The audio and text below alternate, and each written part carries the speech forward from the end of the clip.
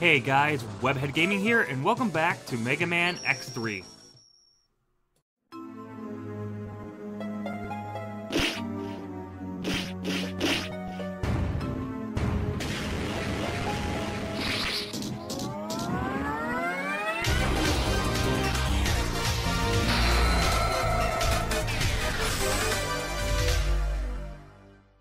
So now we are at Neon Tiger stage, which is the jungle theme stage of the game, and the one thing I want to comment on right away is the music that plays here. If any of you have ever heard of the song My Michelle by Guns N' Roses and then listen to this, you'll notice that they sound very similar to one another. In fact, the melody here is pretty much exactly the same as the guitar riff in My Michelle. Capcom denies this and says that this was a coincidence that the song sounds like My Michelle, but I sincerely doubt that. They were clearly inspired by Guns N' Roses when it came to making the music for Neon Tiger stage. This won't be the only time that we have a Guns N' Roses reference in an X game. In X5, for some reason, in the North American release, they named all of the Mavericks in that game after Guns N' Roses members, so what the hell. We're not getting to X5 for a long while, but just I thought I should let you guys know. Neon Tiger stage ranks up there as being one of the longest stages, one of the draggiest stages. However, I find it more tolerable than Tunnel Rhino stage because I actually like the music that plays here compared to the god-awful one in Tunnel Rhino stage. And yeah, right there, use the Tornado Fang to break through that cracked wall. Get up here, use the upward air dash, and you'll find yourself another Dr. Light capsule, which contains the arm parts. The arm parts here are probably the weakest out of the SNES trilogy. In X1, you had a pink shot that was more powerful than your standard charge shot. That was pretty cool. The double shot in X2 was kind of awkward to use because you gotta stand still, but it was still pretty useful. It still did a lot of damage.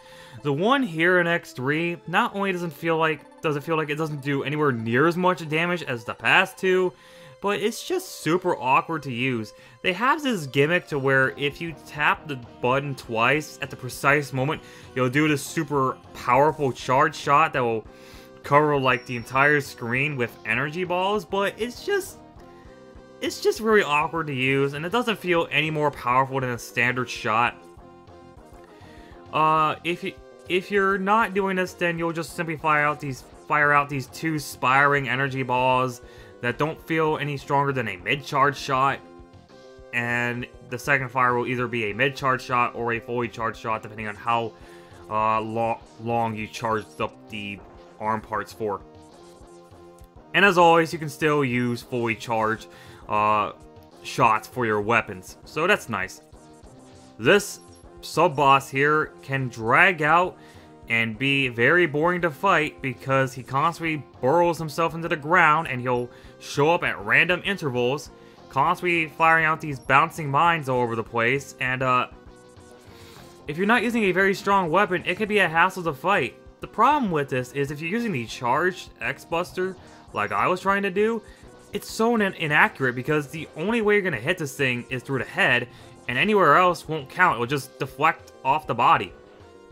And because the hitbox of the charge shot is so huge, chances are you're not going to be able to get a lot of hits in. Thankfully though, with the preciseness of the normal shots, we're able to take it out.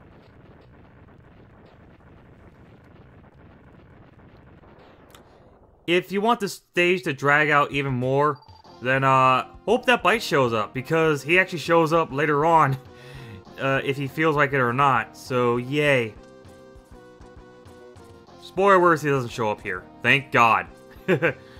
I really got not much else to say about this stage. It's not too annoying, it just drags on and on and on. Even more, I think this is probably the longest out of the 8 main stages.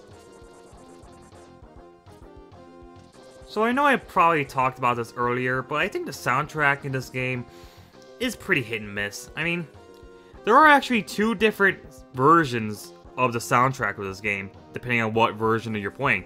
The SNES version is often deemed to be inferior to the PS1, Sega Saturn PC version of the soundtrack, Me personally, it's really hit and miss. Some songs I like better in the SNES version, other songs I like better in the enhanced port version. It really all depends on what you prefer, really. I don't really mind the fact that the guitar is so heavy in X3, since maybe it's because I'm a rock guy and I like listening to rock music, but I don't know, I don't really mind the soundtrack that much. I don't think it's that repetitive. I think some songs are pretty cool. Neon Tiger song, for example, I actually like.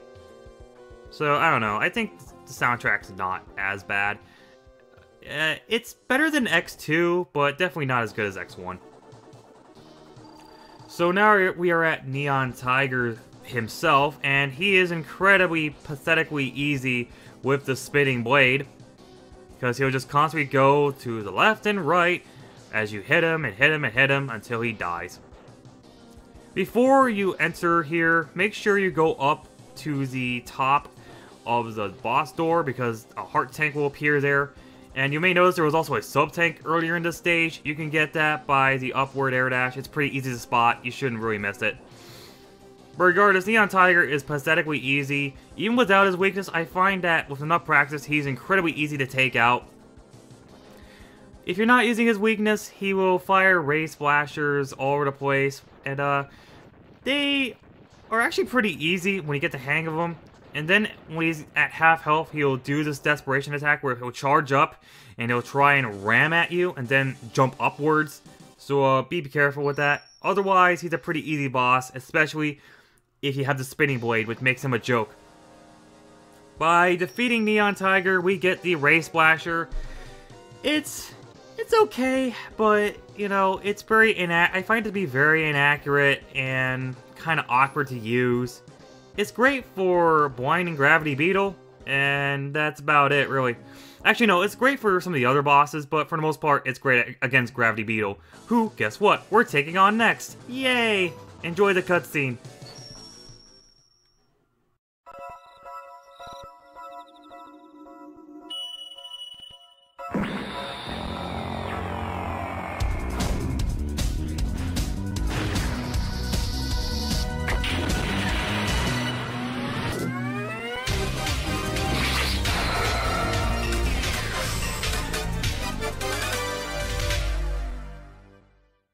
Gravity Beetle's theme is one of my favorite songs in the game, and a prime example as to why I don't think the soundtrack in X3 is as bad as people make it out to be.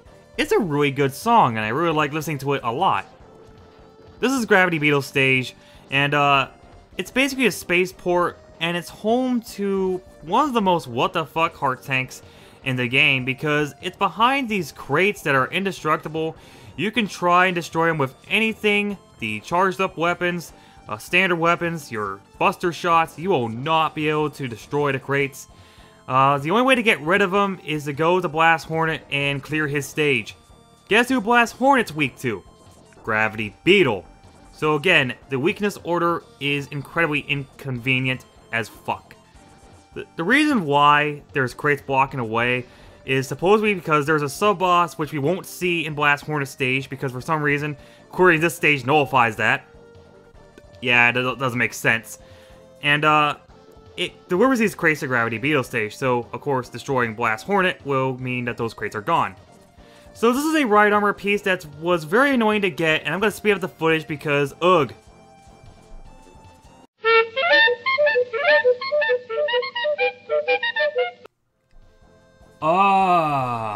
Thank God. Fuck that ride armor piece. It was so obnoxious to get during this recording.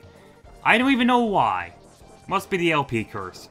Regardless, the rest of the stage is a cakewalk. All of the enemies here you've pretty much seen before. You know how to deal with them.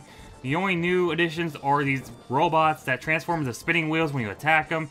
Just use charge shots. You'll kill them faster than they can take a pot shot at you. And yeah, I really got not much to say about the stage. It's very easy. It's one of the shorter stages in the game. And, I'm